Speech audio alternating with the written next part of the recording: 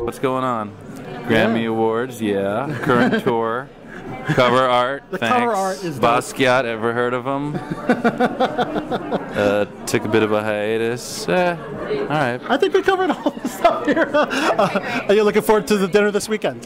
Yeah, sounds as weird as everything else I've done here in D.C. And last but not least, we're here for the Creative Coalition.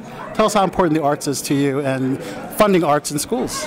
Yeah, I think a music class that I took kind of changed my life, course of my life, and the schools I'd been to previously didn't have it.